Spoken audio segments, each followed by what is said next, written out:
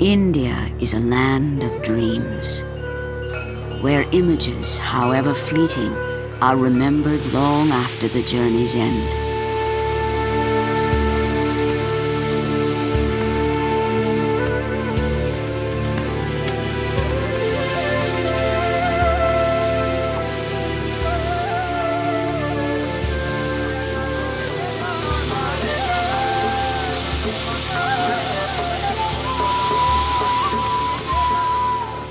The railway is her lifeline, crossing not only distances, but bridging the boundaries of her many cultures.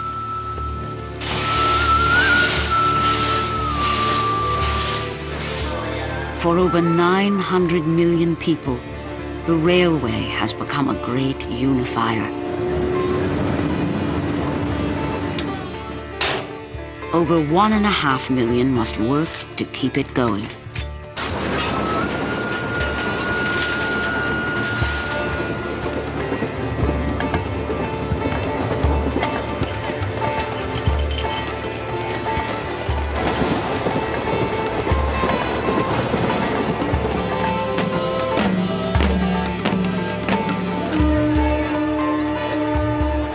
The Great Indian Railway touches the lives of everyone. For nothing is more a part of this country than the trains which are part of its soul.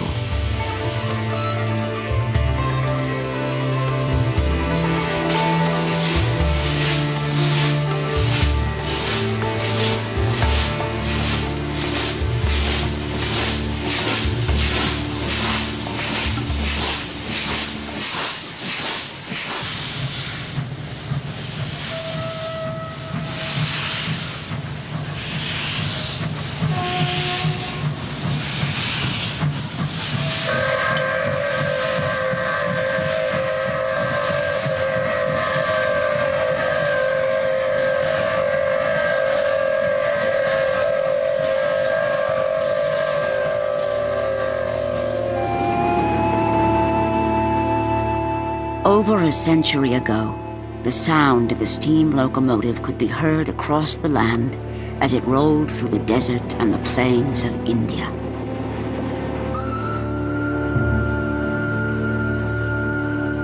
In those days, villages and cities were isolated by vast distances, and the coming of the train would change them forever.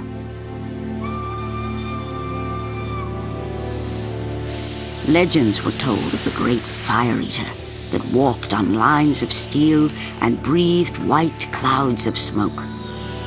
Those who did not fear it came to see it for themselves. In remote outposts where there were no stations, banyan trees often marked the train stop, and people anticipated its arrival like the coming of a great ship.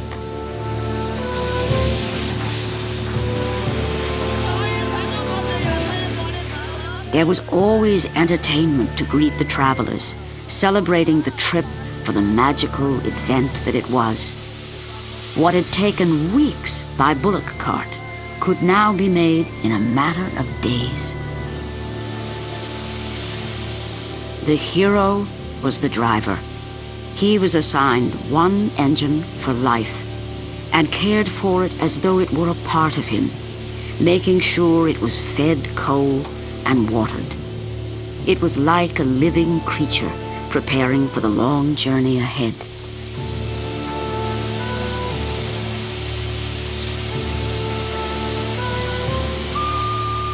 If there ever was a heart and soul of the railway, it began here, with these locomotives. They were the symbol of the British Empire and held the romance of an age when men and machines united the country for the first time.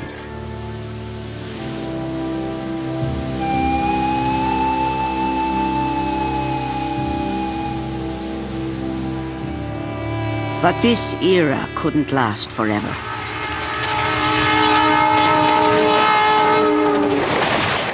Now, the super-fast express trains command the rails and are moving India into a new century.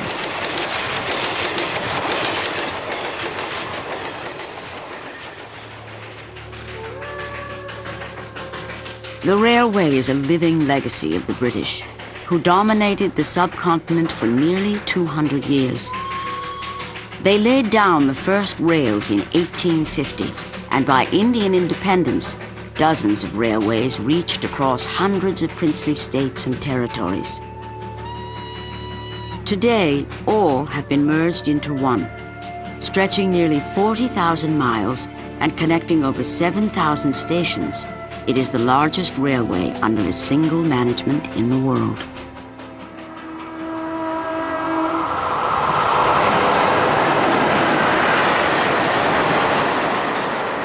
Frontier Mail, the Tamil Nadu Express, the Punjab Mail, all long-distance trains renowned in history. But one of the oldest is the Grand Trunk Express, and it travels nearly the length of the country.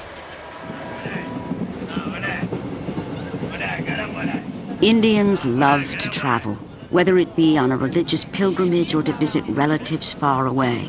They pack everything and bring everyone. They can go anywhere in the country for less than $7.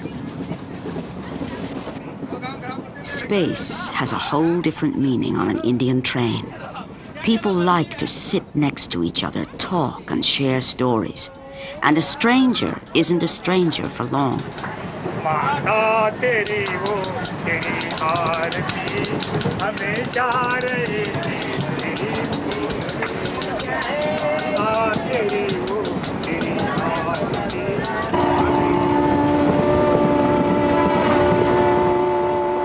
More than 11,000 trains travel through India every day.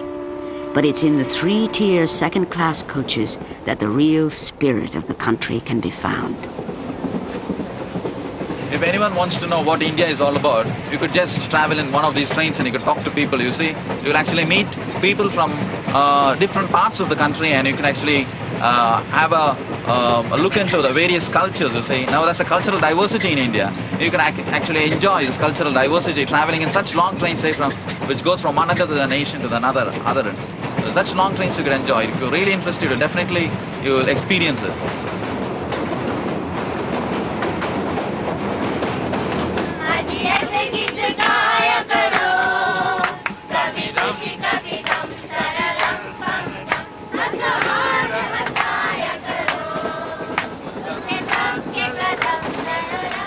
Every Indian train has ticketless passengers who are part of its character.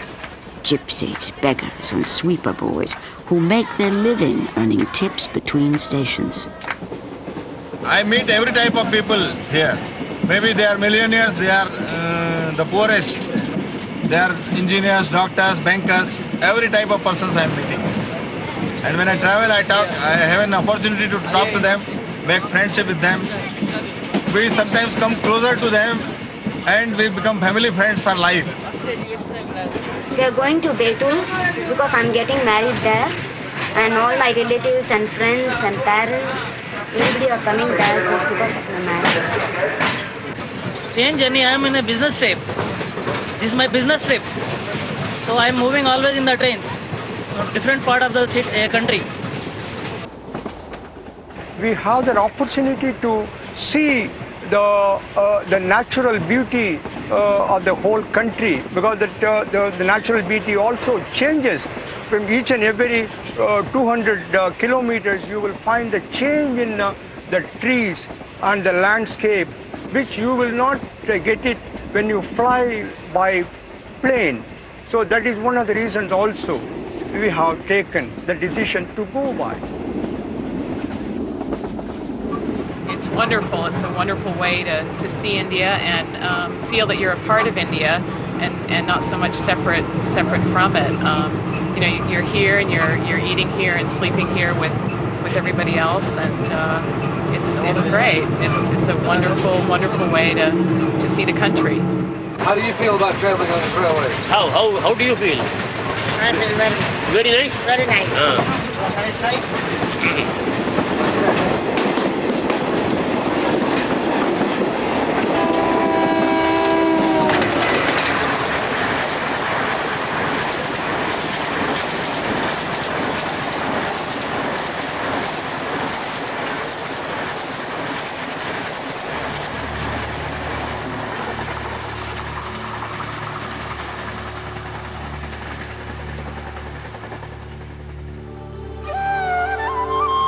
For centuries, explorers have been drawn to the east.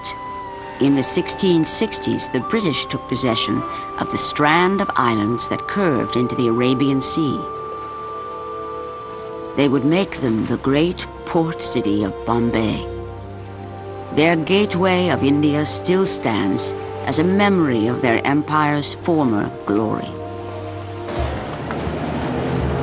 Bombay is now one of India's fastest-growing cities.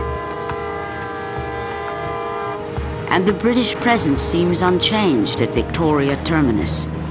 Opened in 1888, it was built on the site of the first railway station. But now, it's the headquarters of Central, the busiest of 9 zones in the Indian Railway.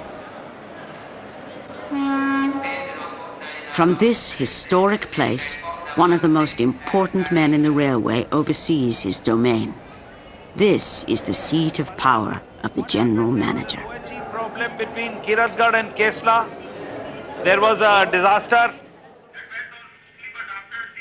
Every morning, Virendra Vishnu calls upon his officers to account for every detail in a monumental system.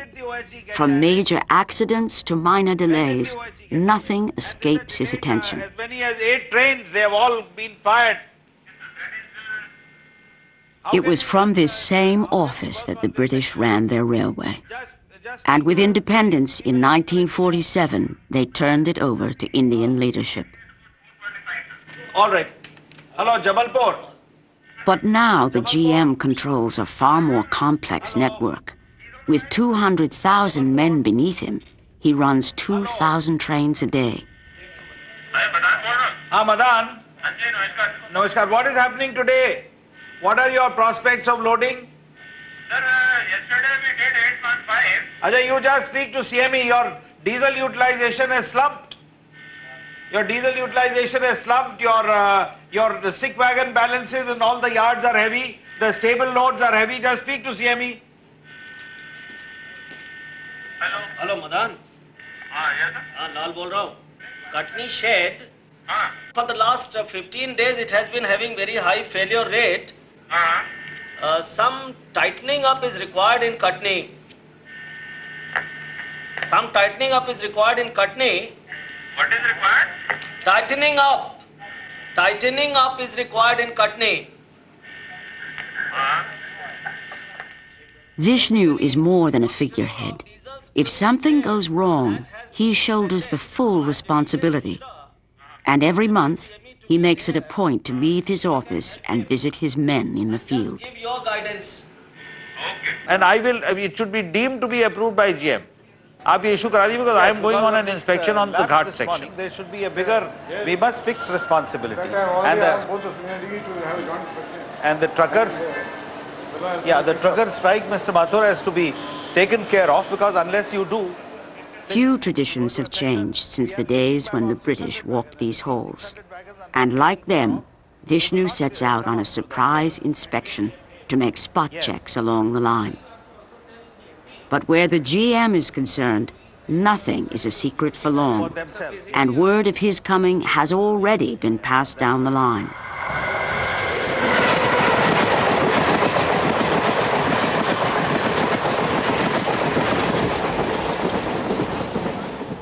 Like a present-day Maharaja, Vishnu holds court in his private inspection coach, with full kitchen staff in attendance and all the ceremonies inherited from his predecessors. The Indian Railways constitute the lifeline of India. And it was given to us by the British. They gave us 2 things. The Indian Railways and a very powerful administrative system run by the bureaucrats. We're now going on an inspection trip, and during this inspection trip we propose to go over the entire railway lines, see what management techniques are there, see how the cabins, the points and the people who manage these points look after themselves and look after the equipment. Each one has his area of responsibility, and a super check has to be exercised. So when we go out tonight, our objective is to find out what deficiencies are there and take measures to overcome them. No single person can possibly check on everything. The system depends on workers whose dedication goes largely unseen. Under the eyes of the cabin men, tens of thousands of coaches transport more than 12 million people a day, and one mistake can cost thousands of lives. For this is a human railway, where the strength of a lever man means the safe passage of a train.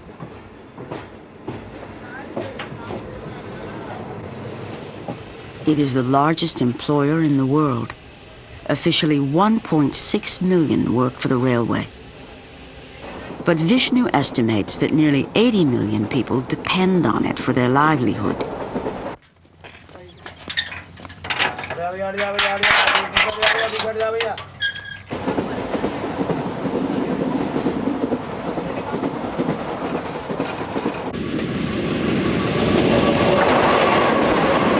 The railway touches even the most remote corners of the country. There are over 38,000 level crossings and as many as 100,000 gatekeepers who man the roads.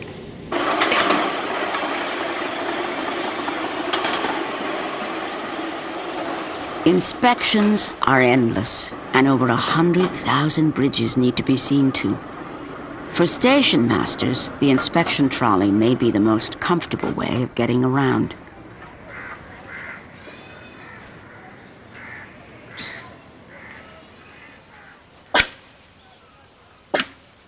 But one of the lowest workers on the ladder is perhaps the most important one. Every day, the key man walks the same stretch, 4 miles down and 4 miles back, checking every inch of track, making sure that all the bolts are in place.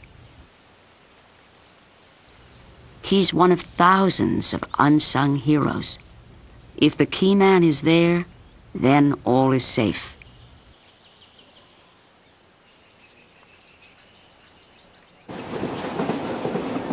But despite the constant vigilance, hundreds of accidents take place every year. Tunnels are especially dangerous and must be continually checked for loose rock, which could fall on the passing trains.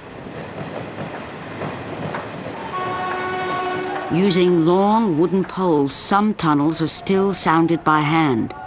A cave-in could cause a major catastrophe.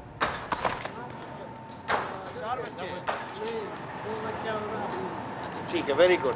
When we go out in the field and interact with the lowest functionary in the railways, he may be a railwayman, he may be a pointsman, a gateman, and the general manager goes to him, meets him, shakes his hands and gives him a reward or reprimands him. The news goes round everywhere. He will be very happy to be reprimanded by a general manager. And there are some people, they come and touch my feet, and in India that's a custom. So that sort of a thing happens. It happens everywhere. So it's a very satisfying experience to be around, to be heading an organization like the Central Railway. Given an opportunity, I'll do it all over again. Thank you.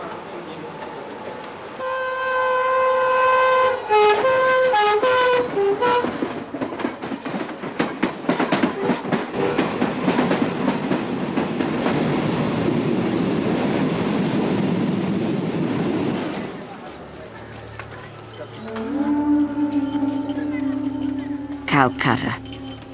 Some have called her a city of darkness. Others know her as the city of joy.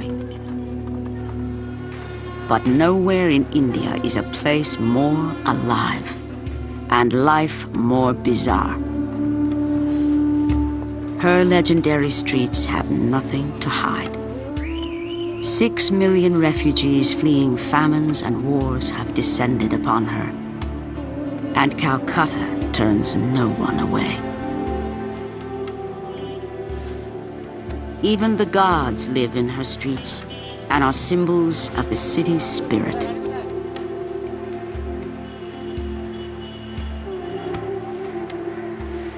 Howrah Bridge is the busiest bridge in the world, where hundreds of thousands fight to make their way across every day. For this is the link to Howrah Station, where travelers have their first taste of the city's urban madness.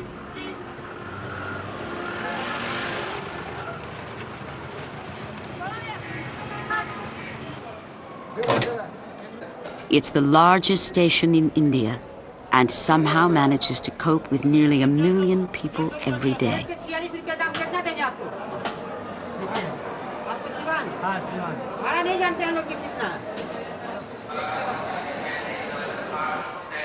Built in 1906 on the site of an orphanage, Howrah offers shelter to everyone and has become a city unto itself. It's up to one man to supervise it all. Good morning. The station manager, Mr. Mitra, oversees a staff of 2,500 people providing services for every imaginable situation. It has worked so well for so long that many of the old ways are still in place.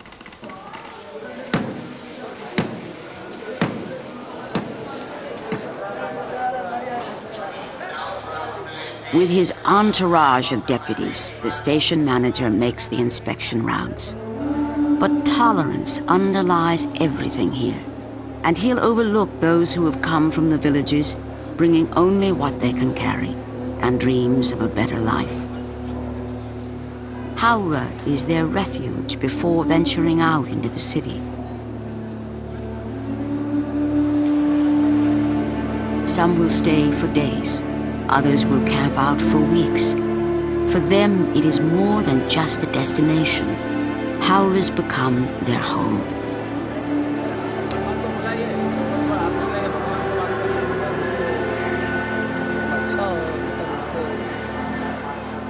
But there is order amid what appears to be confusion.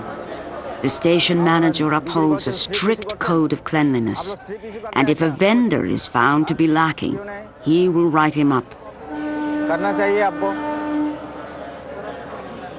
Note कर लीजिए note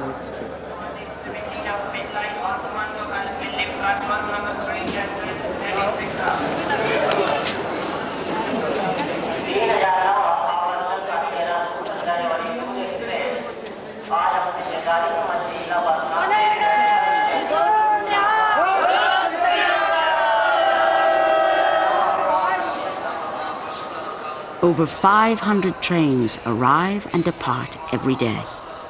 But the 12:50 arrival of the Rajdhani Express is perhaps the most eagerly awaited. Today train is very late. Today train is very late.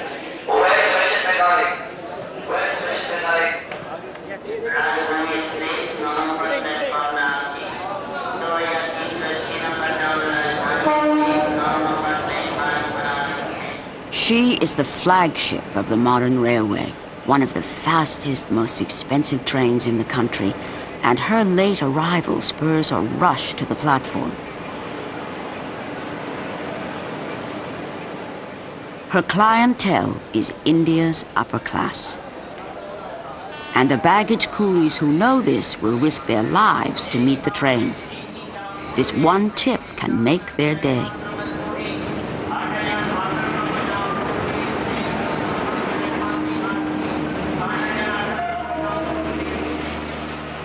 There are 1,600 coolies at Howrah, and their job is coveted. They pay the railway 30 cents a month for their uniform and the right to solicit travelers. And only the most aggressive can survive.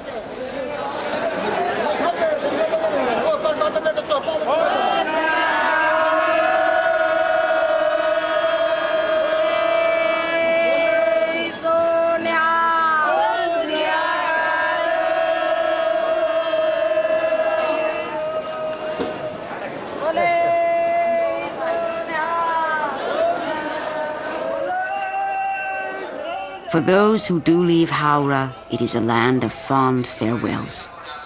But the station and Calcutta are not easily left behind, and their images will long be remembered.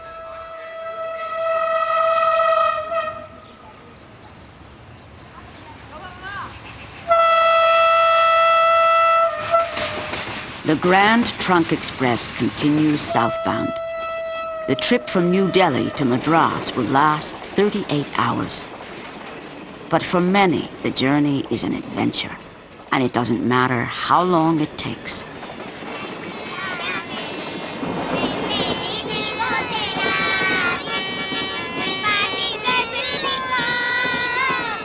Long-distance trains have become temporary homes for village India, and those on board are captive audiences for ticketless travelers who earn their keep, providing everything from entertainment to food. On a train, meals are a big event, and passengers are constantly being solicited with different kinds of fare.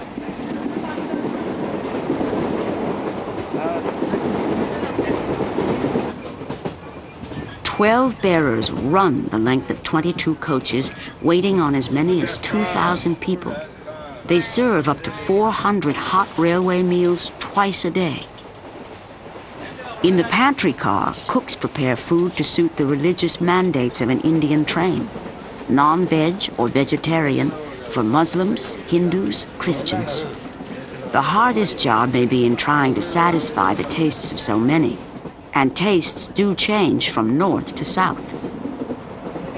The food is, for a man, it is very sufficient.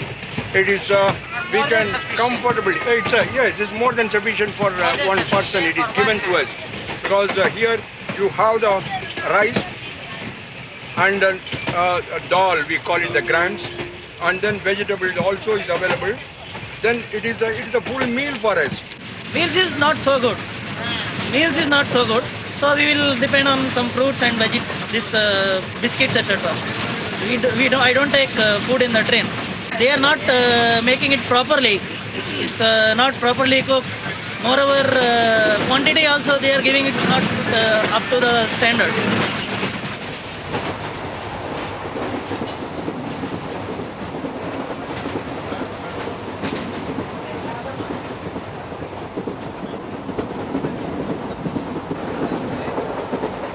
Is available to you and supplied by the railways. Why should I go out, and why should I carry, and why should I penalize my wife to get cooked at home and bring it and all this? Why should I do that?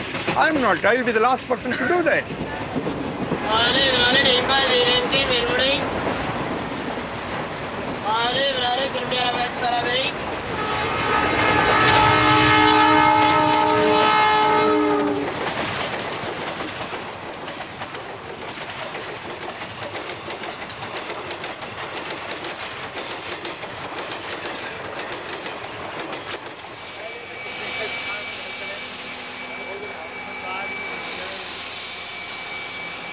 There is one train in India which travels not only distance, but also back through time. She is the Palace on Wheels, and for the next 6 days, she will journey through the legendary desert kingdoms of Rajasthan. Her 75 passengers will be treated like the Maharajas who once traveled through their states on their own princely railways.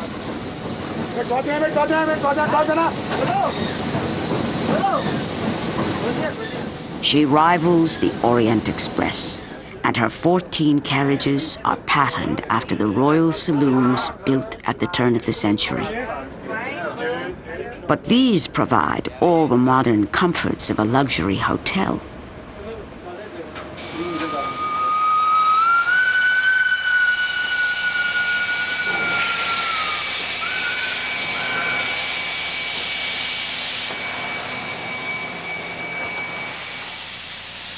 There is nothing more magical than riding on the footplate of a steam locomotive. Her 3-man crew is the best in the country, and they prepare for an unforgettable race through the night.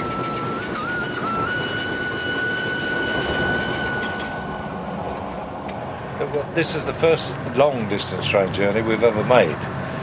So, of course, as far as we're concerned, it's something a bit special, and it's something we've saved up for a long time to do.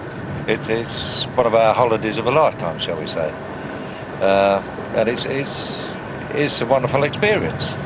I never dreamt that it could be quite so luxurious, shall we say. And also contrasting, well, yes, between the poor and the rich, really. This is what you notice mostly about India.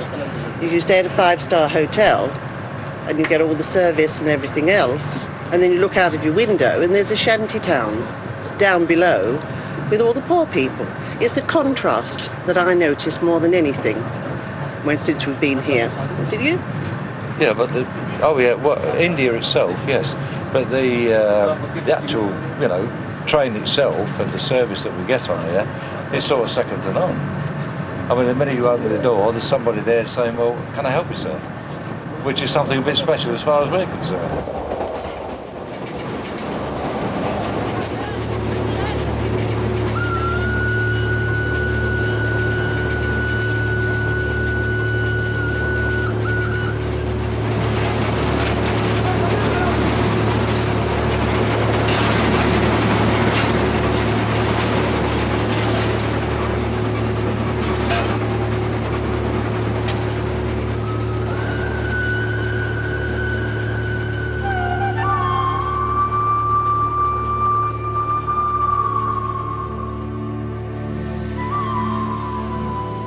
They will wake in Rajasthan, where traces of the oldest civilizations in India can be found, and nomadic tribes still follow ancient trade routes into Central Asia.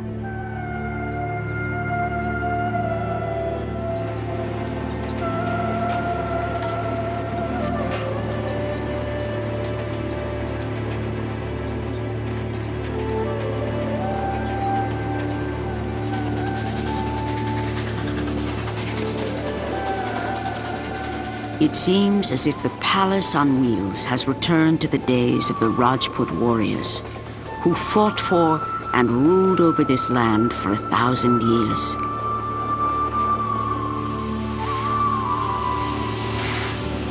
This train will transport its passengers into a world of palaces and fortresses which inspire fairy tales.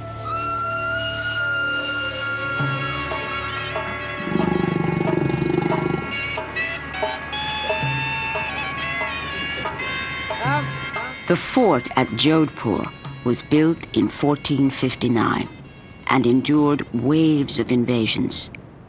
From the battlements above, the sounds of the streets ride up on the wind, just as they did in medieval times.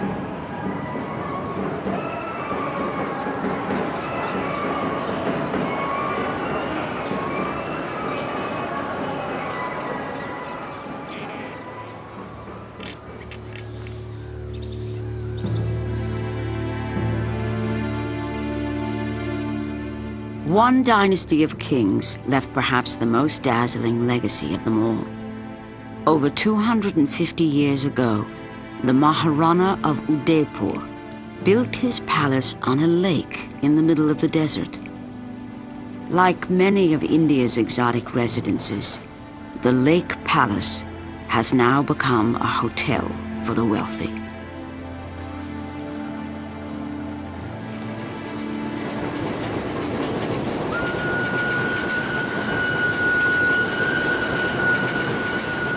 The Palace on Wheels engine consumes 8 tons of coal between stops.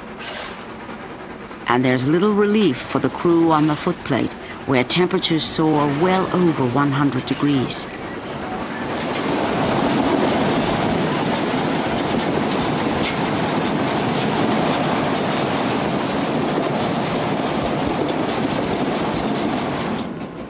Inside, meals are an elaborate affair.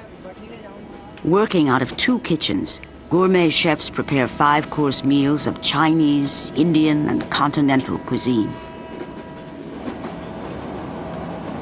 Well, there's an enormous sense of history when you travel in this train. They have sought to recapture what the trains must have been like 20, 30 years ago. at various levels, from the quality of service that you get, from the kind of food, the cuisine, the ambience. It's a journey down memory lane. For me, it was really nostalgia for the past, for the splendors of the East, as it were, and the rhythms of the train are just marvelous. It's like an image in the train, an image out. So it's like cutting to a very beautiful rhythm.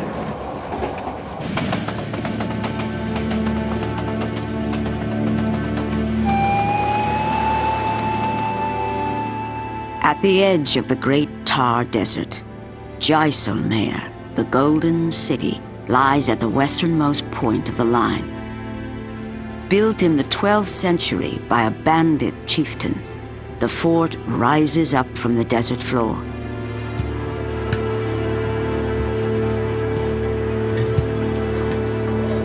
For over 300 years, it was a haven for prosperous merchants, and their descendants still live within these walls. Cut off from the rest of India, it seems to be a city in waiting for something or someone to return. Perhaps it still longs for the days of the spice caravans that plied through here to the Great Silk Road.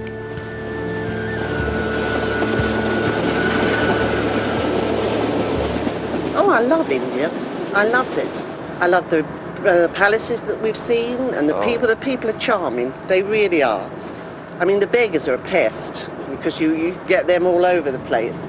But as for the actual people, they're smiling, happy, and always pleased to see you.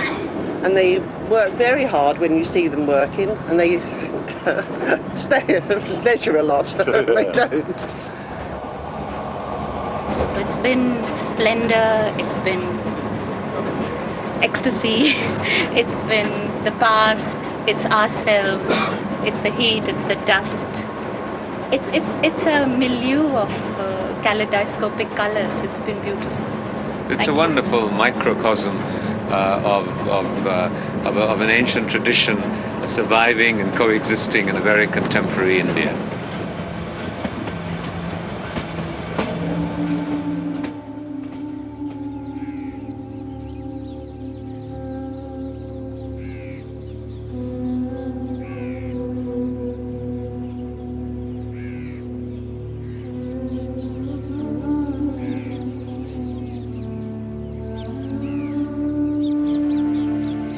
India's most romantic story is told by the Taj Mahal.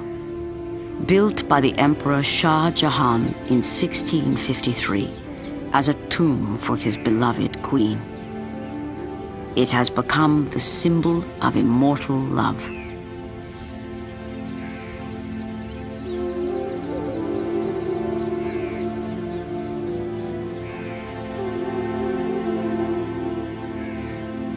We've heard a lot about the Taj, who hasn't, but it still hits you. You come prepared for it, but it's still magnificent. It's much larger than I thought it would be. It's awesome. It's magnificent. It's very nice architecture. It's very Islamic architecture, and in a Hindu country, which is, again, this tells us that if buildings can be together in one country, religions can also survive in one country together. That's the way I look at it. In fact, this is one of the few things that is more beautiful in reality than in pictures or photographs. There are very few things of this type in the world, which you like more when you see it really. Because all the gloss and the glamour you get in the pictures. We are very proud of it. It's one thing which gets people all over the world from, and anybody who talks of India, he talks of the Taj, and we feel very happy about it.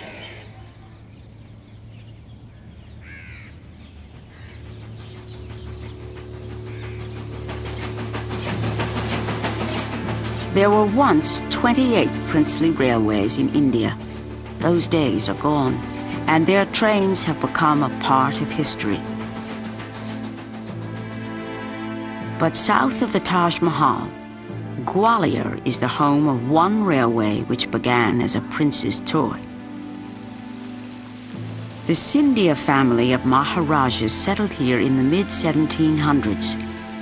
A European influence was strong, and as a young boy, His Highness, the Maharaja of Gwalior, asked his English tutor for a train. It came by ship, with 2.5 miles of track.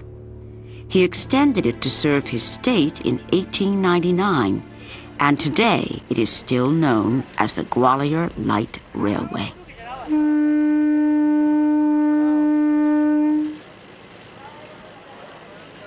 The village chieftains still ride in from the countryside, singing praises to the Scindia name.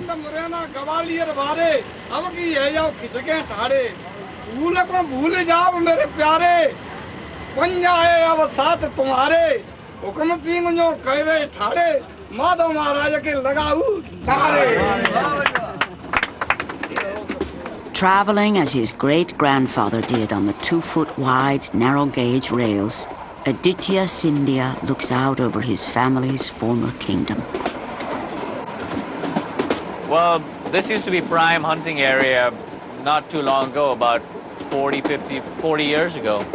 And in those days, one would just take the light railway, which is the one we're on right now, and we used to have Rolls-Royce hunting carriages, and one would just shoot off the train. And you had an immense amount of wildlife here. Not only that, but when parties used to come from other states or even abroad, there used to be hunting trains, and hunting caravans that were organized on this light rail. And we have many an occasion when even actually the Shah of Iran shot his first tiger in Gwalior off the light railway. Although much of their property and their titles were taken away after independence, the Scindias have shifted their power into the realm of politics. Aditya's father, Madhavrao Scindia, has been the Minister for Railways, Civil Aviation, and Tourism. And his son hopes to follow in his footsteps. My family has been around for about 300 years now, and we've been in Gwalior for 250 years.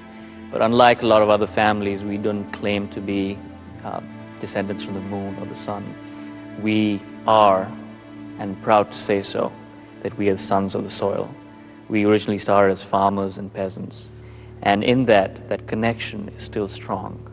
Even though we live among this opulence and grandeur in this palace, and it's the place where I'm deeply connected to because I grew up here. I'm still connected to the earth. That lifeline is still vibrant. My great-grandfather and my grandfather after him always impressed upon us that the realities are something that we should always face.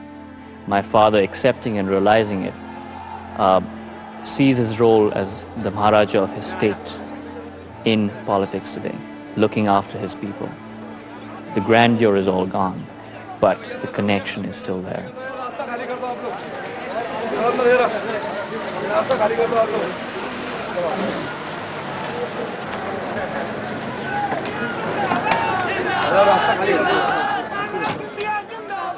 The people know weeks before he arrives that Scindia is coming.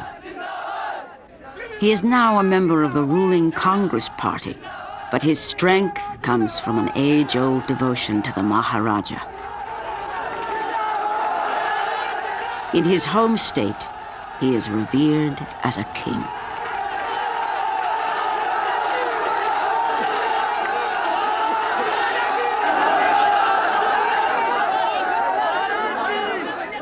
Like his forefathers, he comes to the people to listen to their troubles, choosing one who will speak for all.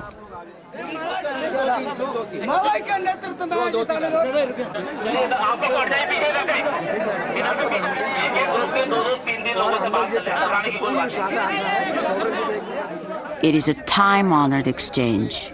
They know that he will listen, and that their requests won't go unanswered.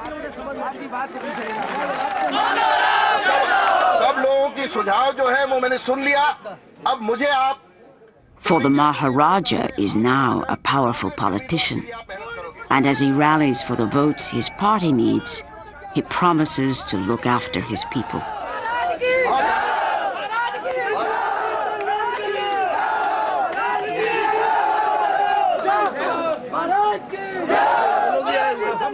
He is one of the few who could become the country's future prime minister.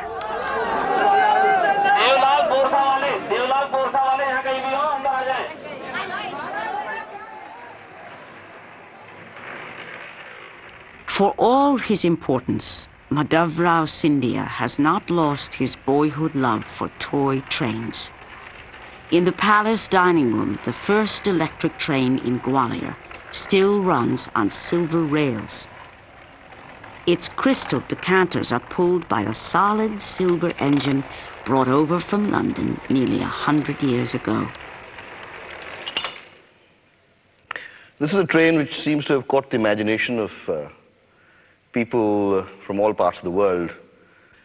It was made at the time when the Gwalior Light Railway was first begun, and presented as a memento to my grandfather.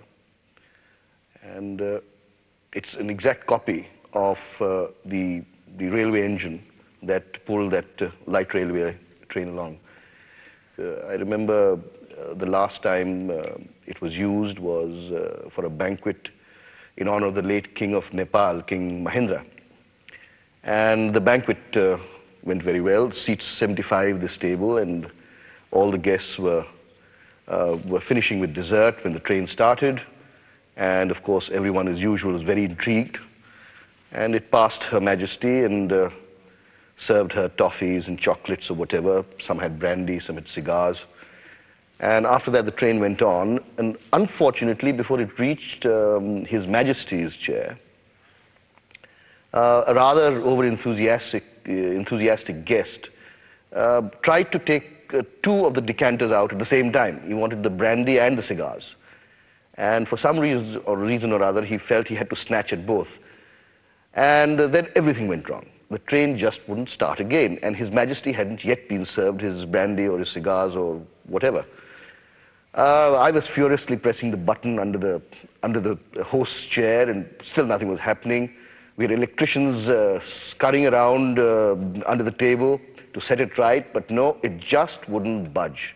It's a very temperamental train. It doesn't like to be ill-treated, and I don't think it was prepared to suffer the indignity of having two of its decanters pinched at the same time.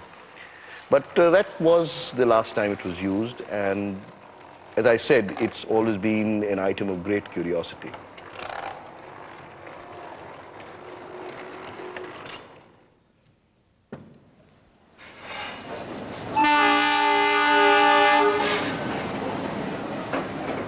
In India, there is no place more dangerous than a crowded railway platform at night. And when the Shatabdi Express arrives, it brings chaos to Gwalior Station.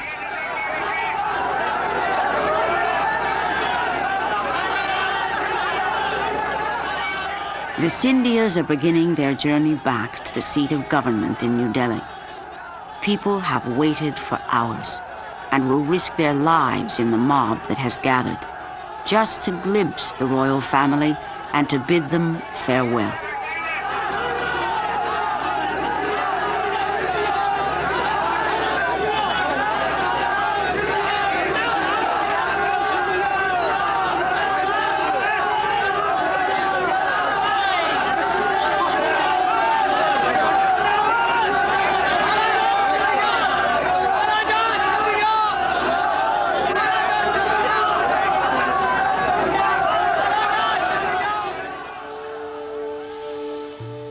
If there is a spirit of the railway, it is found in the thousands of small stations which have become part of the fabric of Indian life.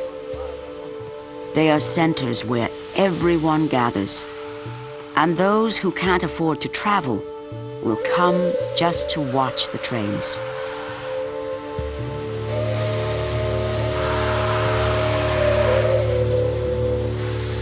The most impressive arrivals have always been the broad-gauge steam locomotives, lovingly called the Black Beauties. They ride on the widest rails, and their wheels stand taller than a man. But their presence is now becoming rare, and those who grew up with them will miss them the most. Black is beautiful. Our steam locos are our black beauties.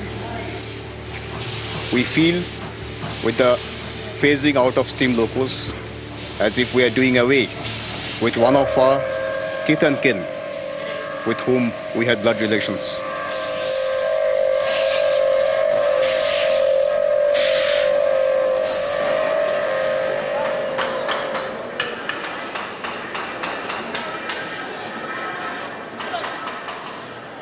All throughout Eastern Railway, loco sheds are busy preparing their engines for a Black Beauty contest. It is a competition like no other. Only the best engines are entered, and to win the Black Beauty is the highest honor a shed could have.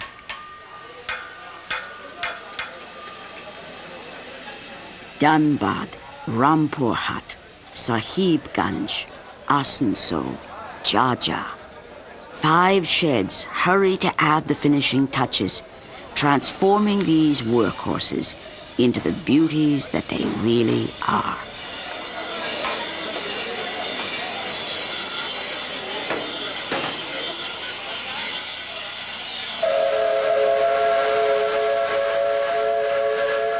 This possibly should be the very last Black Beauty contest of Indian Railways. We meant to bring to you the effect of the steam locos when they were in their heydays, to show how they looked, how they worked, and for just one more time, perhaps live and outlive the glory of those days when the steam locos bore the brunt of Indian Railways.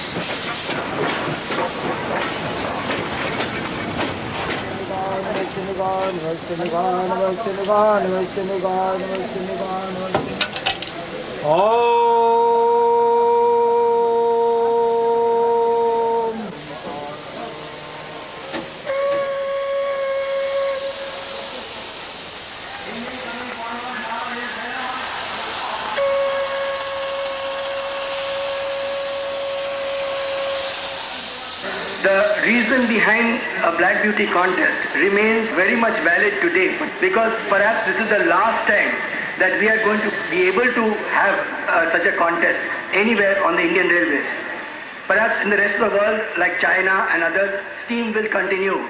But on Indian Railways, the pressures of economics have forced us to give up the lovable old monster of steam with its lovable sounds and unique visual pleasure which children loved and therefore aspired to become locomotive drivers when they grew up.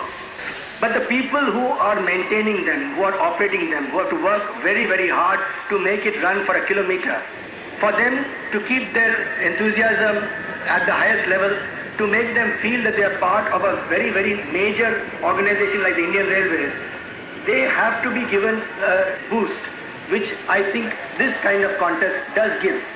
It helps people to remember that the steam has served a glorious era from the old days if you look back into the past.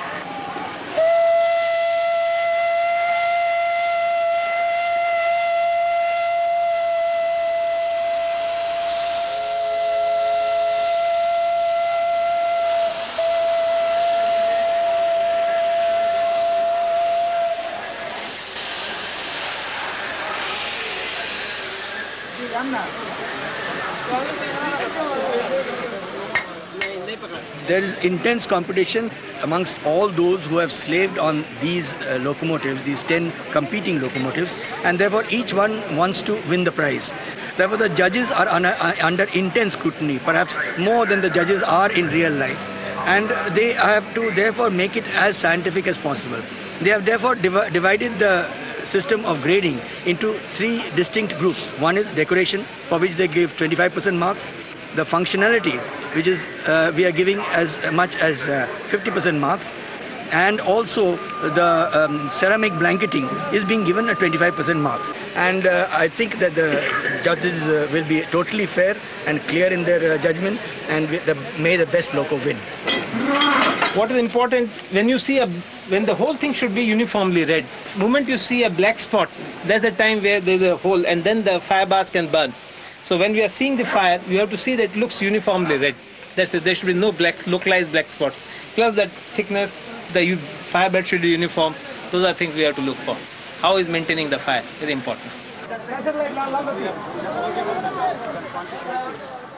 Everybody wants to win, and none more than Mr. Aurora, a shed foreman who has worked in steam since he was 17. On board Ramparhat's engine, he is never at a loss for words. Explaining that even with all the hard work, they had just run out of time. Like all the engines, the judges take into account how efficiently she runs. They put her through the paces, while Aurora hangs on like a doting father.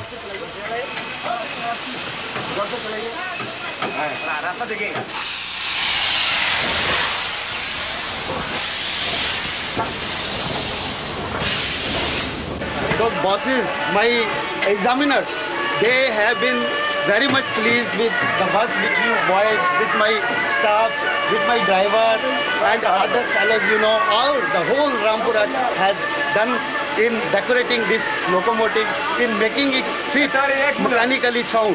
And they have checked all the points, and I think we have got, if not 10%, then at least 90%. Now we should leave the result to Almighty God, you know. So Almighty God is there. They parade in all their glory, and anticipation runs high. Now it's up to the judges to reveal the last Black Beauty winner. पहला number Nandini Asansol से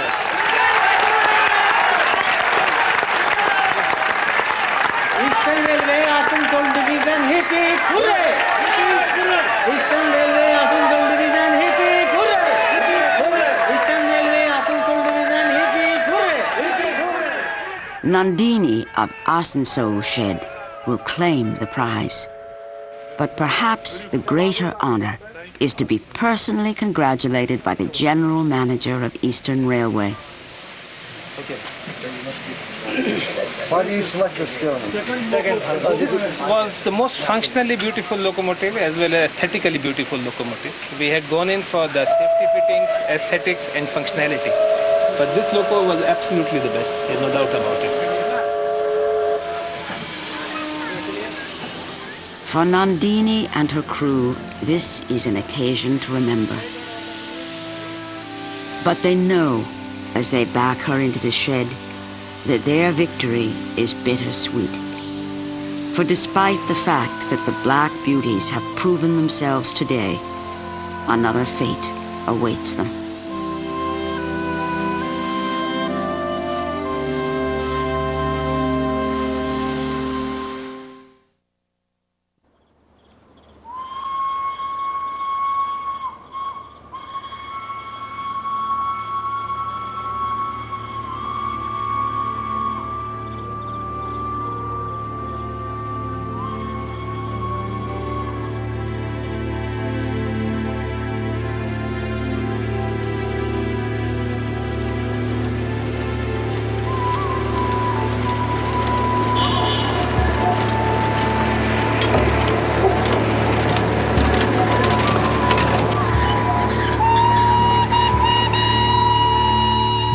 In northeast India, a little toy train climbs the foothills of the Himalaya, the tallest mountains in the world.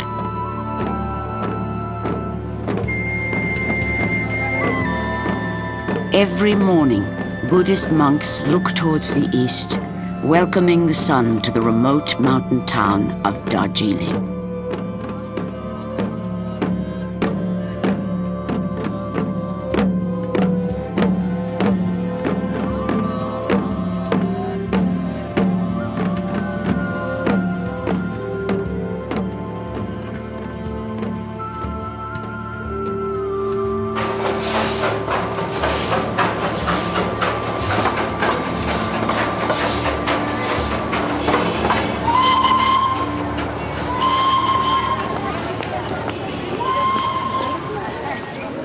Darjeeling has always been a frontier town, where an oriental look enters the faces of India. But it also tells of another heritage. The British loved the climate so much, they made it a hill station to escape the heat of the plains below. And the sounds of the train they brought echo up from the valleys.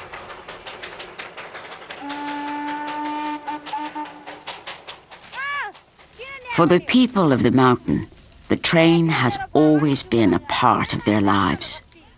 In the days of the British Raj, it carried the famous Darjeeling tea down from the plantations.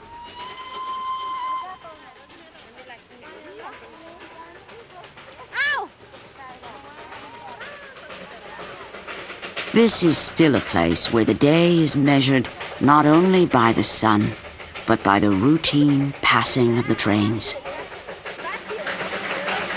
18 little locomotives run back and forth on the Darjeeling-Himalayan line. The youngest is 70 years old, and the oldest is 105.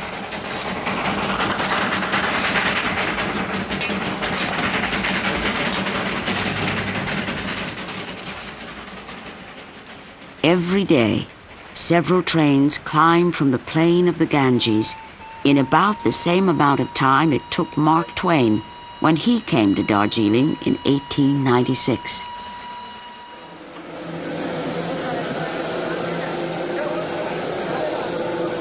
The beginning of every trip is a ritual for the six-man crew. Each engine is an antique heirloom that's been entrusted to their care, and they look after them like living, breathing creatures, feeding and watering them. The fireman knows that only a good head of steam can carry the train up to 7,407 feet to reach the highest station in all of Asia.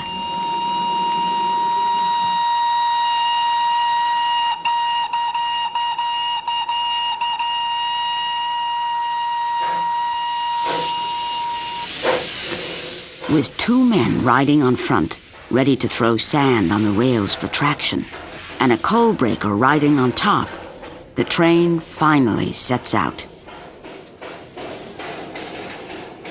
Each engine has its own distinct personality, and no one understands his better than the driver, Mr. Gurung. Like his father, he was assigned this same loco for life. And everyone along the way knows it's him by the sound of his whistle.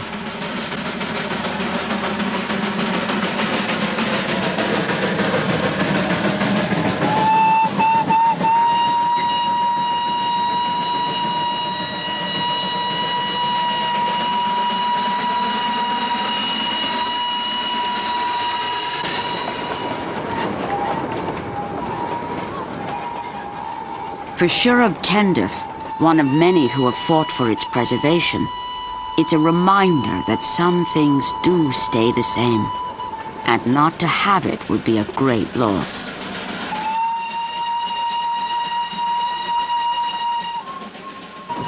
Well, the question is, what does the train mean to people like myself who grew up in these hills? Well, you have to remember that when I was young, people really didn't travel that very much. The airplane hadn't arrived, and the train was an important image for all of us, an escape to the outer world, a chance to see something over the mountains. You had this train which represented to us an opportunity for adventure. We used to jump on and off the train. Tickets weren't that important. There's a chugging, the sound of the movement of the train, the energy of this train. It was like a little Tibetan terrier.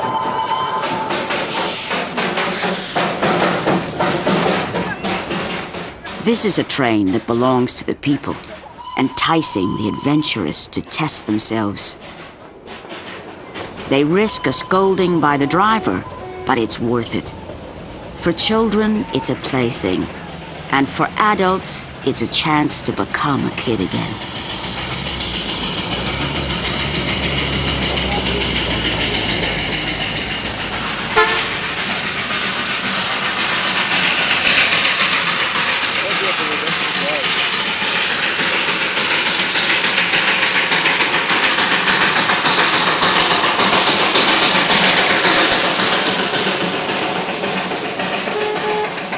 But the journey is not to be taken lightly.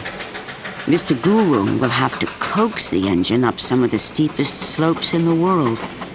He knows each turn and the grade of every incline, and he'll have to keep a vigilant eye out for anything that could go wrong. Perhaps the biggest worry is that the axles may overheat, which could derail the train. Problem due to axle running hot. What is my engine? My engine part is hot. Engine part is hot. So why the begin is running, the brass is hot.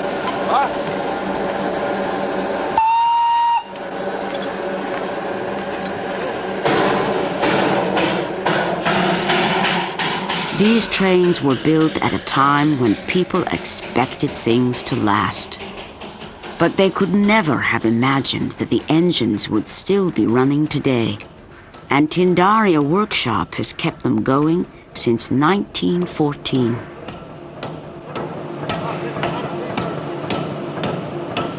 The parts have long since stopped coming over from Great Britain. Now everything must be made by hand.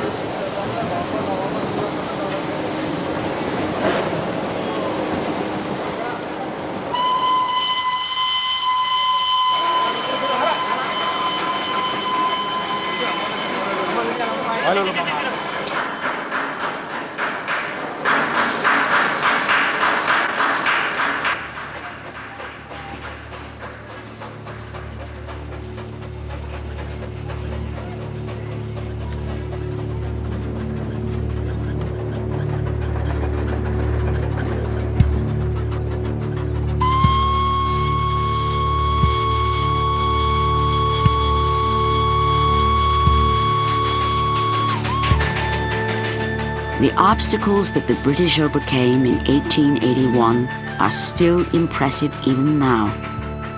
On the foothills of the Himalaya, they had little room to maneuver, and only by ingenious loops and switchbacks and the narrowest of tracks could the little toy train reach the top.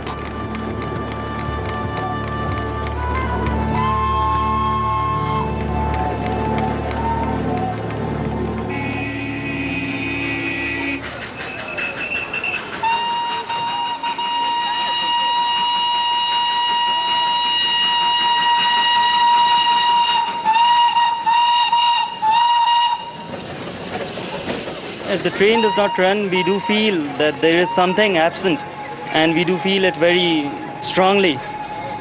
But as long as it is there, yes, it's a part of life. And every day if we don't see it, we see that something definitely is missing. Like the train and the tracks and everything, nothing has changed. Everything is the same. Only we are changing. And now the name has changed. Previously it was the Queen of the Hills. Now they say it's the grandmother of the hills.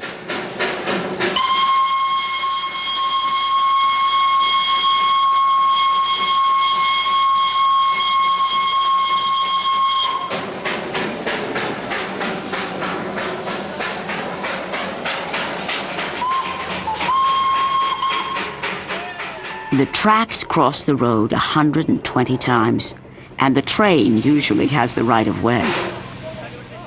But on the busy road to Darjeeling, accidents do happen, and there is always a point of debate about who was at fault.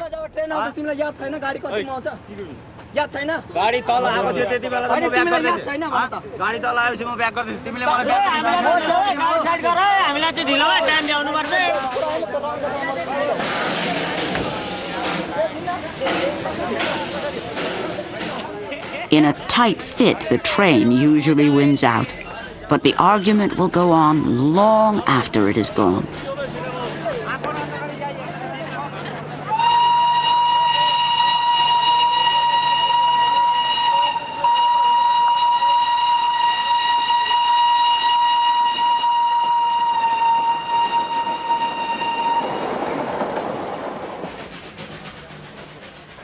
I think you ought to know that the train played a very important part in the imaginings of school children out here, because as the months rolled on, the school years extended from March to November generally, and the thinking of all the children before the day of the airplane was preparation for this wonderful adventure, going on the toy train.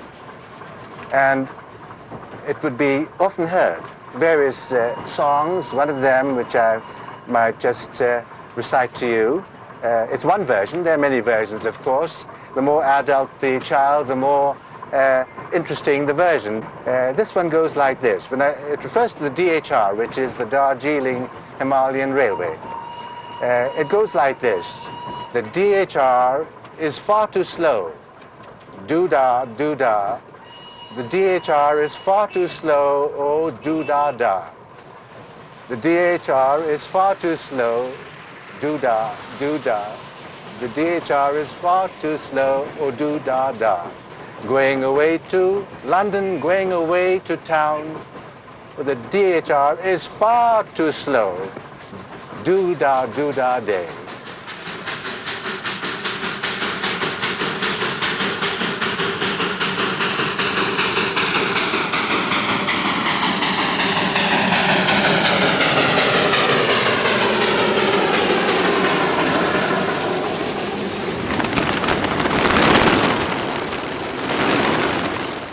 Bombay. It is the financial capital of India, and with a population of 13 million, it has one of the busiest commuter rail systems in the world. Every day, 5 million people pour in and out of the city, gambling with their lives just to get to work on time. Each train is designed to carry 1,700 standing passengers, but swells to almost 7,000, building in numbers which the officials call the dense, super dense, and hyper dense crush loads.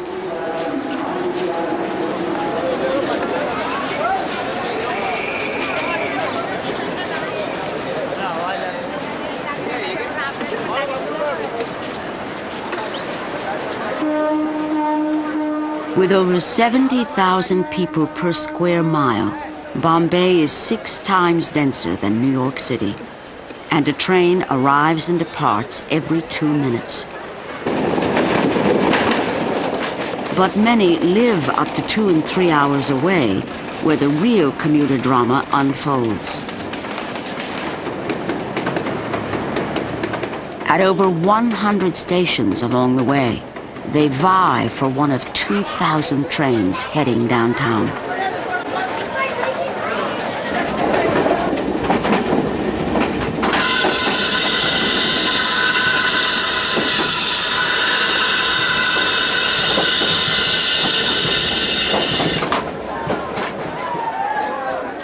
At Borivali Station, 15 men have been meeting up for 10 years. They call themselves the 854 Group, and every morning they stake out strategic spots along the platform. With speed and luck, they can claim a few seats that they'll share between them.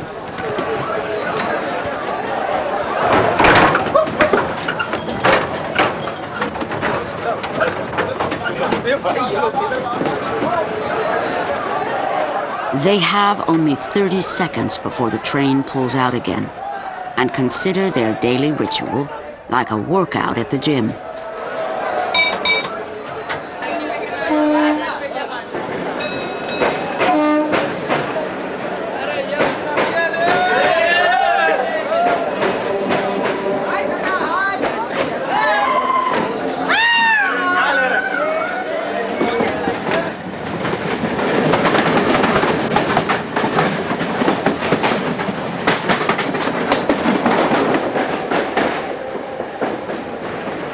very big advantage traveling by this train. We make so many friends, we discuss many topics, we come to know many things about what is happening all over Bombay, not only all over Bombay, all over India, what is happening. We just discussed everything but not politics. Not politics? No. Why not politics? We hate. We discuss everything under the sun but not politics, no religion, and no Harshad Mehta. Yes, I am a part of the same group who just spoke to you. We are members about 13 or 14 of us, and we have been very close to each other. Traveling this train, we have ties with our families. We meet quite often at parties, and well, we are very close to each other. What I feel is that the Bombay suburban passenger is facing the most hardest task while reaching his office. You see, the capacity of this rake is about maximum 1,400 people. But during peak hours, there are more than 7,000 people traveling, but still nobody grumbles about it. I think that's the beauty of Bombay people. No, this is a part of the life, because we have to find something good from the bad things.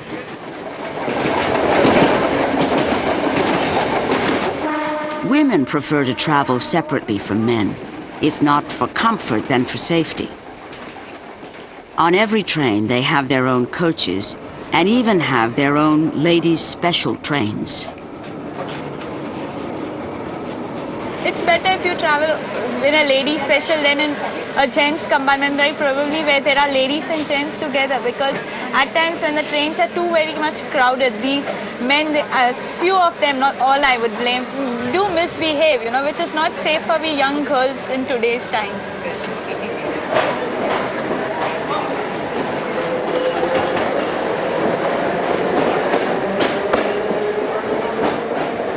And I think the railway should introduce more trains, more women's specials to at least make a lady's journey comfortable. Otherwise, I don't think there are any special privileges given to women in this state. No way, not in our workplace, no way. We're treated like men.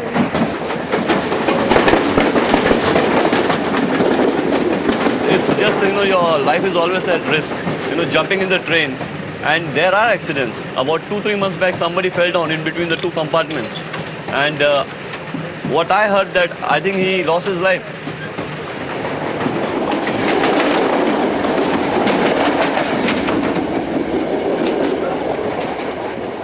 Every day, the daily average on the suburban section of the people who are killed is about 8 to 9 passengers. That is about 2,000 passengers in a year on both the suburban railways are killed every year on these tracks. It is one of the greatest problems for the railways and also for the motorman. If motorman does not get heart attack, at least as soon as suddenly someone comes, he gets blood pressure. It's a no man's land where the footpaths cross the tracks, and the trains roll through the playgrounds of the largest slum in Asia.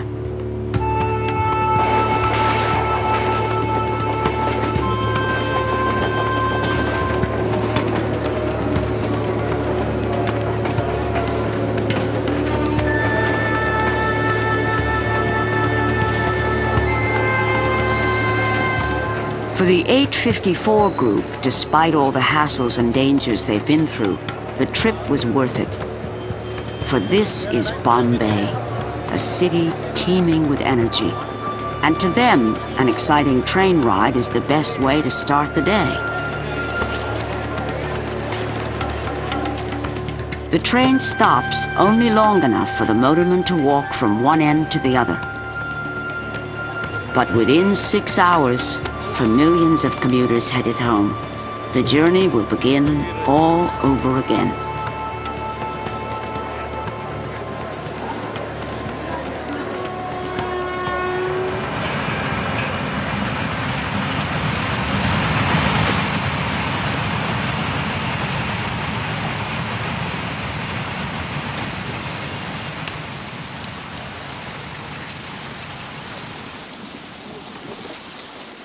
India is a country of villages. more than 70% of its people live out their lives in a day-to-day existence where there is no hurry. And only the changing seasons mark the passage of time.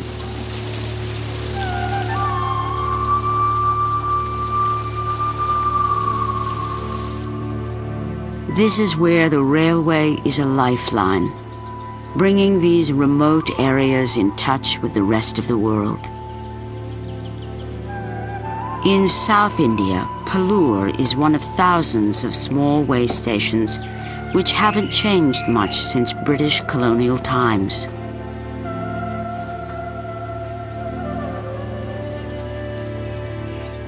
It is a single-line track off the main route to Madras, and only 4 trains a day stop here.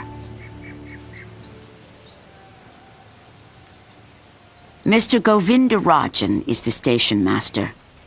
He took a demotion from a bigger station, choosing Pallur to be near his sick wife and to live out his days in the peaceful quiet of the country.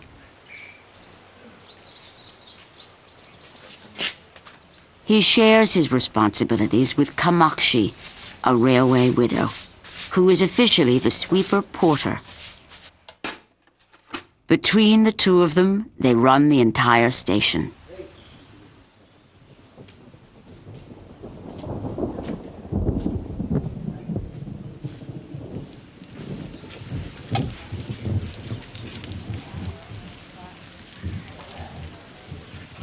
Pallur means milk village, and for the last 100 years the villagers have relied on the milk train to carry their cans to the city markets.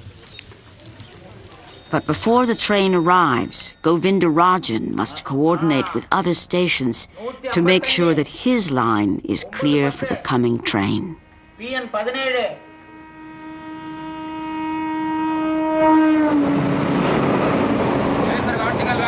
Yes, right. It is a time-honored system in place since the days of the British. A ball token must be carried by the driver, giving him the right-of-way on a single-line track. At every station, he must pass the token and pick up another. Only then will he have permission to continue on his way. 55, 63. Now, I am asking line clear.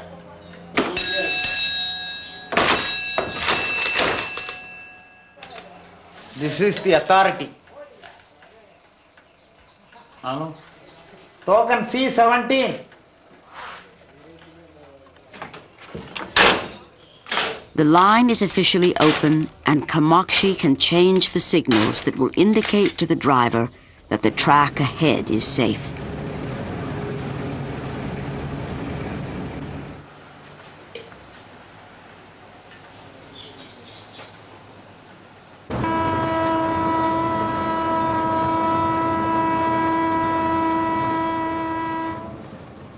She will pass the ball on to the driver and prepares the cane pouch. She is one of the few women working directly with the trains, but gained her job after a great loss. Her husband had been a fireman on a steam engine and committed suicide when he didn't make driver. It is the railway's custom to give a position to the widow, and Kamakshi will have a job for life.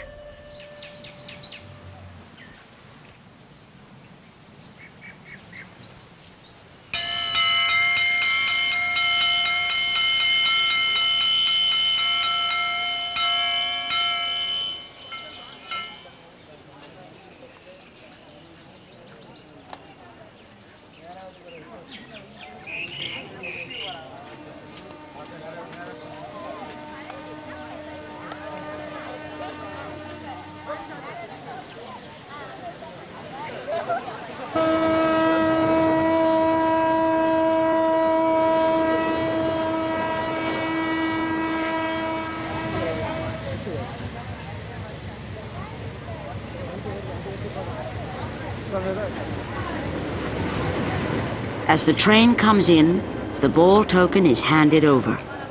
Now the driver can move safely into the next section.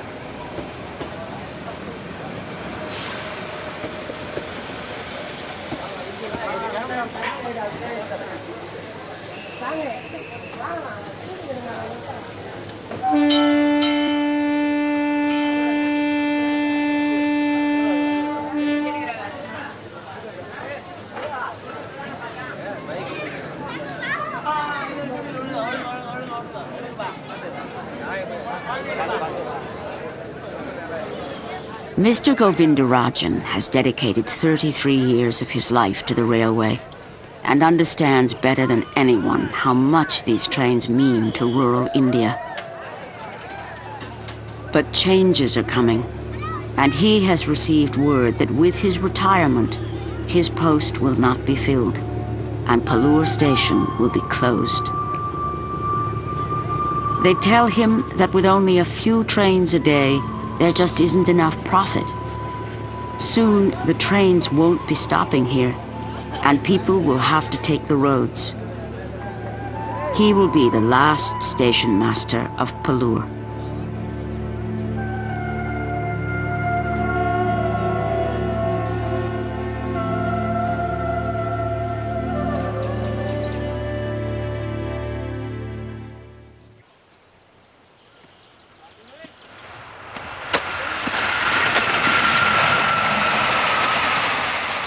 On the main trunk lines between big cities, the fast trains run non-stop.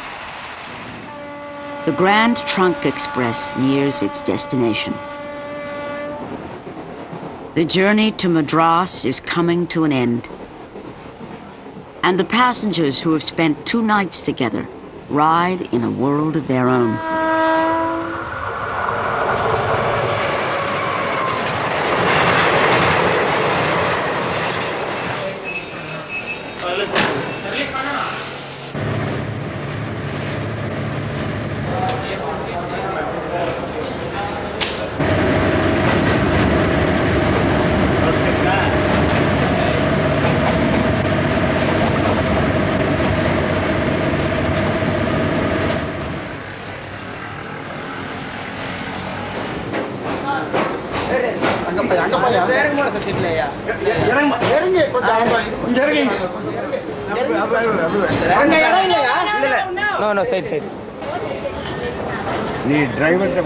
Before the train even stops, those who are wise to the system will start negotiating for coolies.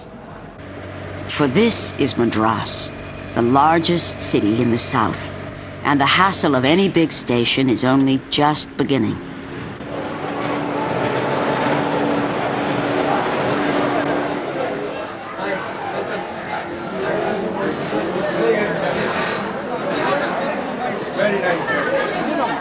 Fine, very fine. We enjoyed the trip.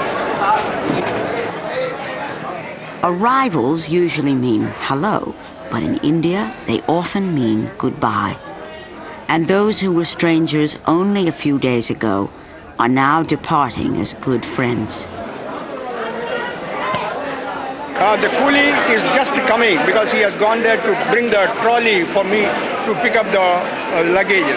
As a matter of fact, in Western countries, you don't depend on the coolies at all because you yourself carry all your baggages.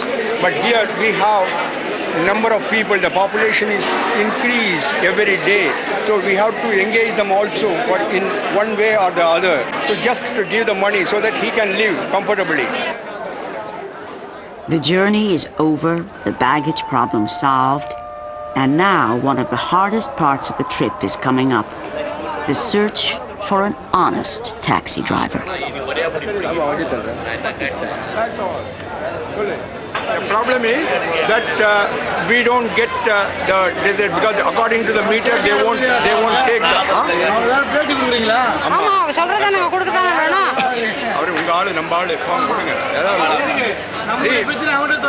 These people.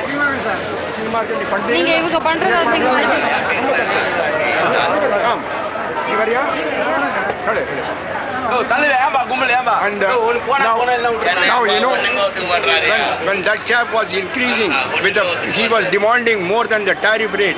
Another young boy has come forward. He says, I would run the taxi according to the meter. Whatever the meter says, I will pay for it. He says that you give me, I will accept it. the young boy, he comes forward.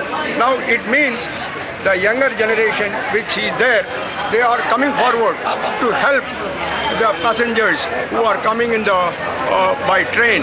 They are here. I really appreciate.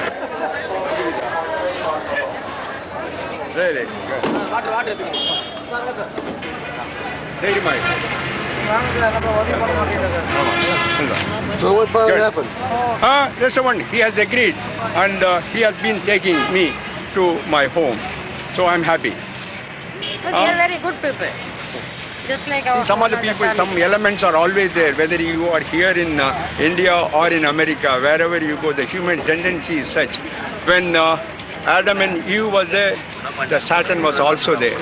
So there is, you can't help. That's all. That is the fact remains. That's all. Okay? Bye.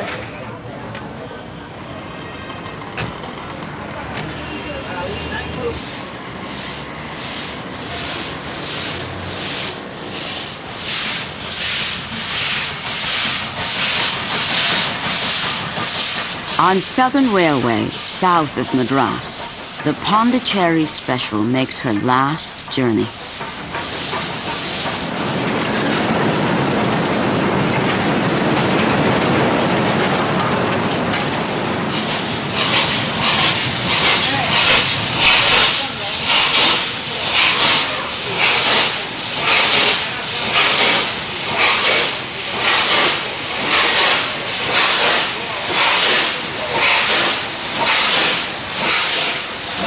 Nothing evokes the romance of the railway like a steam engine. Her arrival into Pondicherry Station is a grand event, and she will bring the platform to life for one last time.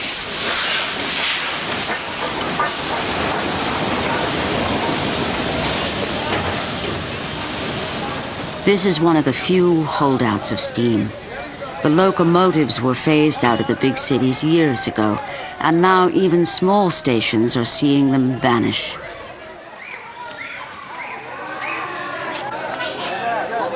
But perhaps the greatest loss will be felt by those who have steam in their soul.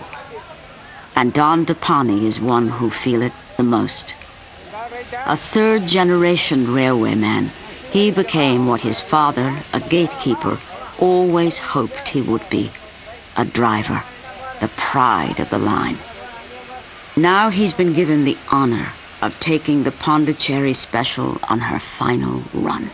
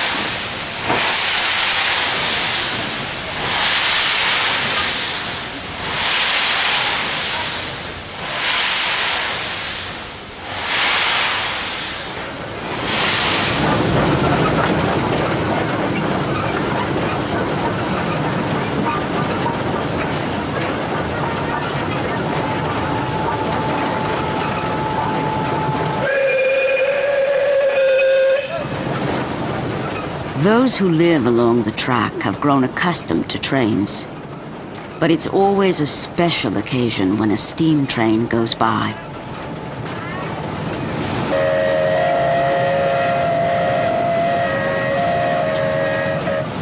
His engine may be old and worn down by age, but Don Depani knows that what he is doing is something noble and historic.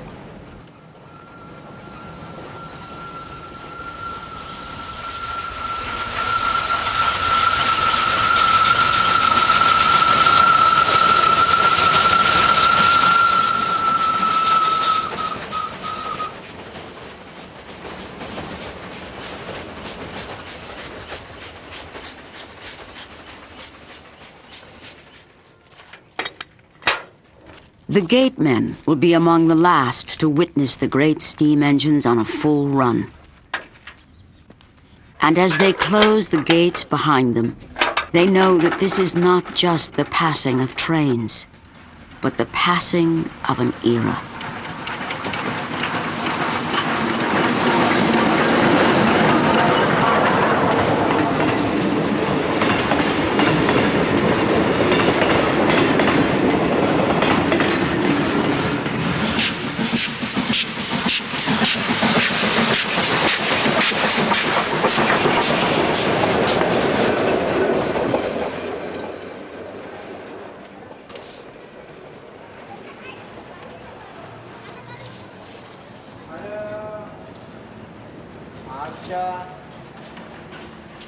Like a keeper of the rails, Cabin Master Maji has been directing trains for the past 31 years.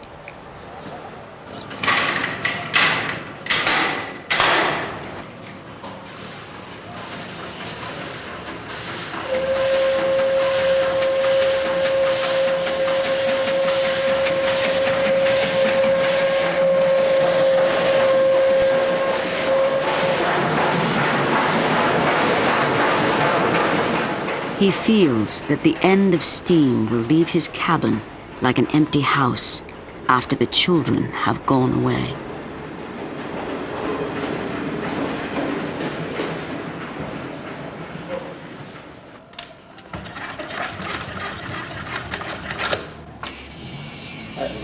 Hello निकला चालू ना के अच्छा ठीक है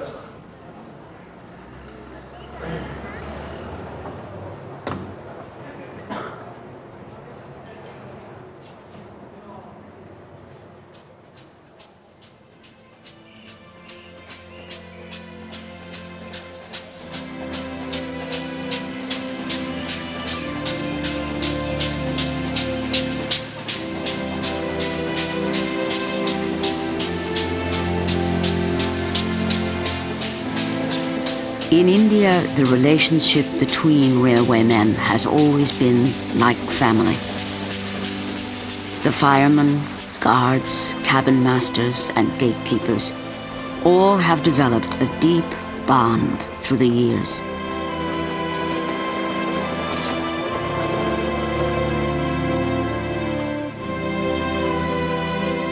Station masters on the single line tracks and the drivers of steam know that a time is coming to an end.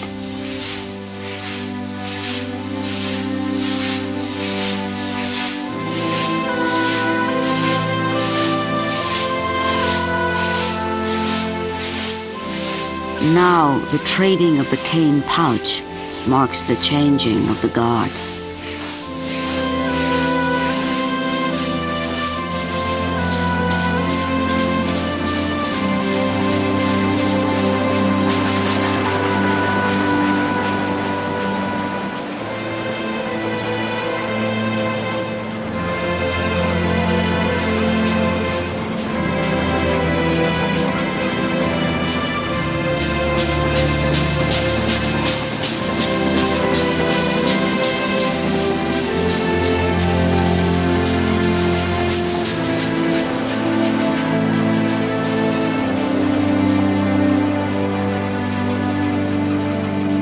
Both Govindarajan and Dandapani have since been retired.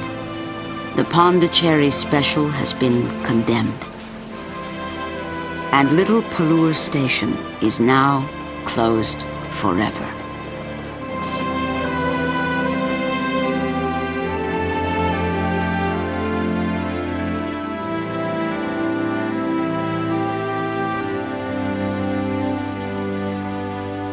Varanasi, Madurai, Bardhaman.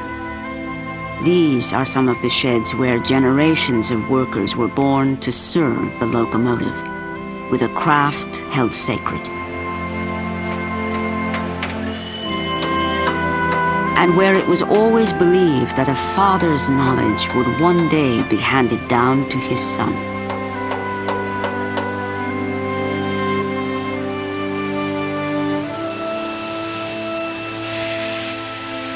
We'll be closing down this steam loco shed in a couple of months when the last of these black beauties will have moved out This shed had something like 71 locomotives a few years back. What we feel sad about the whole thing is that something which fascinated every railway traveler over many, many years is dying out.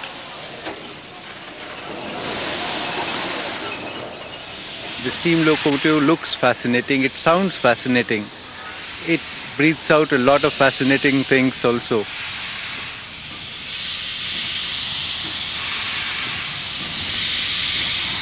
What fascinated everybody was that the locomotive was ever so visible. It had nothing to hide.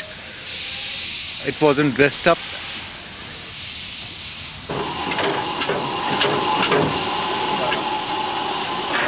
And what I feel personally sad about is that with the locomotive is dying out a breed of men who had nerves of steel. They were men of muscle, understood metal, what it was all about.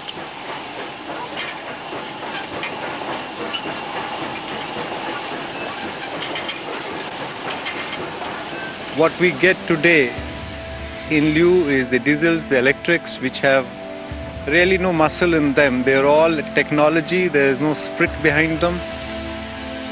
To us as old railwaymen, they are really not comparables. This shed, where the epitaph is now being written, will see a gloomy picture in a few months from now, and will lose ever so slightly a part of our past, something on which the railways all over the world have survived for the last 100+ years. With that, a lot of our soul will be gone.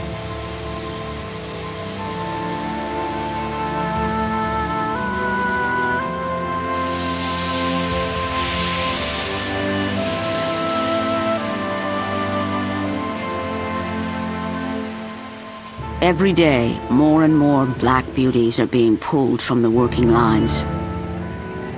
The iron beasts are now easy prey to scavengers who will take even their last bits of precious coal. The once busy sheds are becoming graveyards.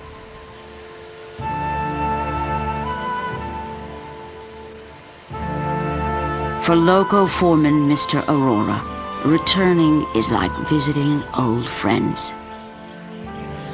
See, this is the tragic part on my life.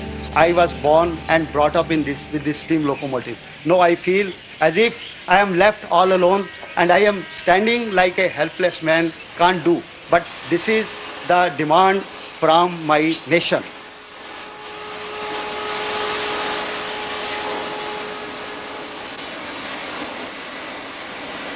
I feel as if a most loving member of my family is being cut into pieces in my presence. An old man who is looking after the children, and he is standing. He cannot do anything for his children at this dying stage. Feel so bad. Really, I feel like weeping. I become helpless creature. But as I have told you, a day one has to die. Similarly, they have also to vanish one day or the other.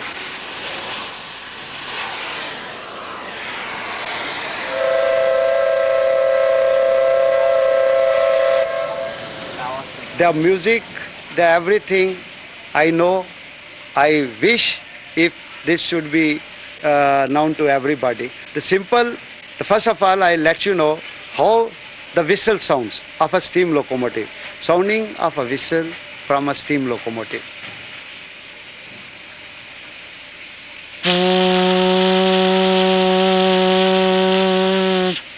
This is from WP class locomotive. Now, when the driver opens the regulator, that time steam goes from the throttle valve, it comes to the valves, and from valve it goes to the cylinder. The sound, the music, the rhythmical music, the most beautiful music, the most unavailable music from any other source, I am just going to give that music to you. If you like so, sir. Just the driver opens the regulator.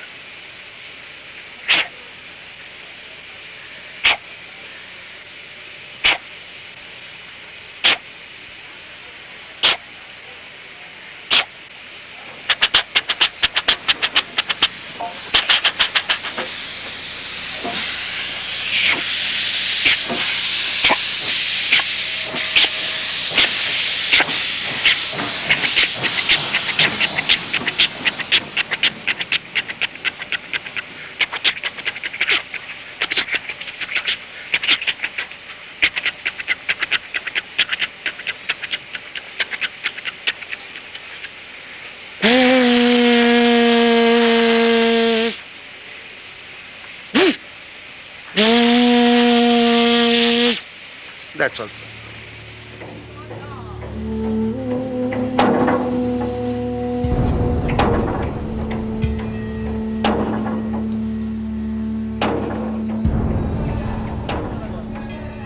All across India, steam sheds have turned into auction houses.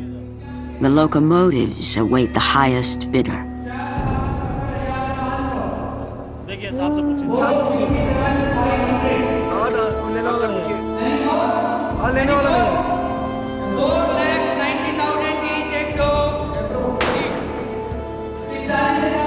They are the businessmen who have waited for the sheds to close before making their move.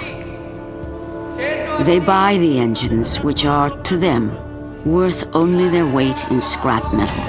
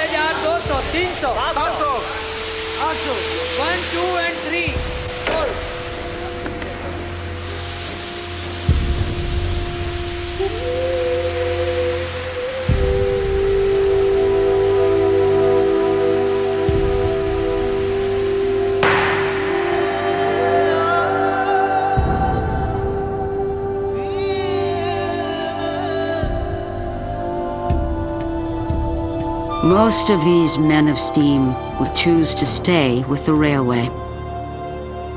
Some will have to be retrained, and others may have to relocate far from their homes. But for all, a way of life is over.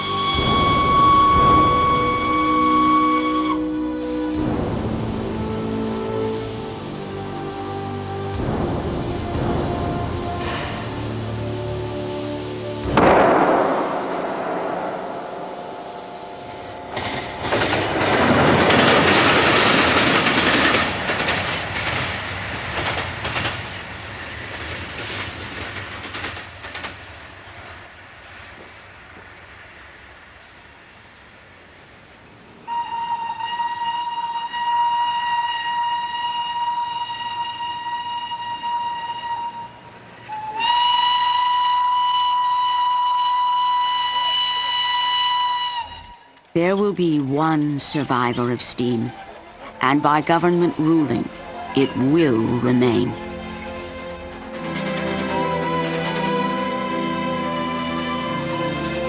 It is the Darjeeling Himalayan toy train, the oldest mountain railway in India.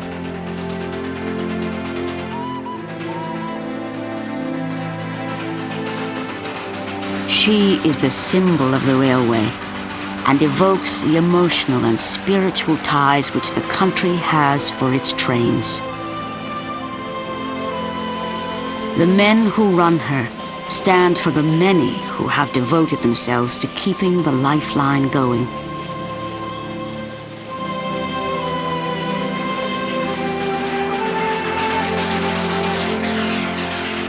And for all those whose lives it touches, this will always be the Great Indian Railway.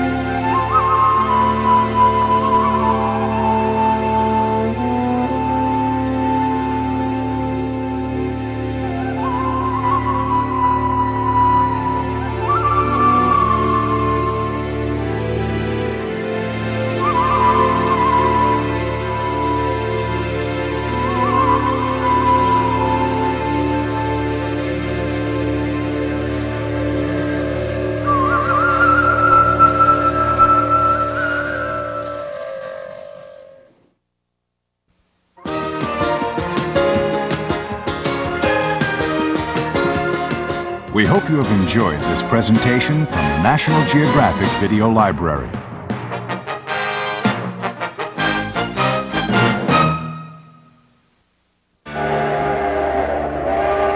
Well, it's just a page out of the past. From the Chattanooga Choo Choo to the Orient Express, from coast to coast and continent to continent. Seems like everything that's wonderful about the world is going away, and the trains are one of those things. The romantic age of the rail gives way to the fast track of the future. They're hobos and tourists. They ride club car and boxcar, high-tech, low-tech, and little-tech. But they all agree on one thing. Riding a train, you just can't get enough. Oh, it's marvelous! That's a thrill for me. Ride the rails with National Geographic. You'll love those trains. Life, birth, struggle, death. In the wild, where at any moment a predator can suddenly become prey, only one law prevails, the law of survival. For the past 30 years, National Geographic filmmakers have captured nature's beauty and brutality, from the ocean's depths to the top of the world, uncovering and exploring the fascinating story of life on Earth. Join us now as we celebrate our world and all that is in it in 30 years of National Geographic specials.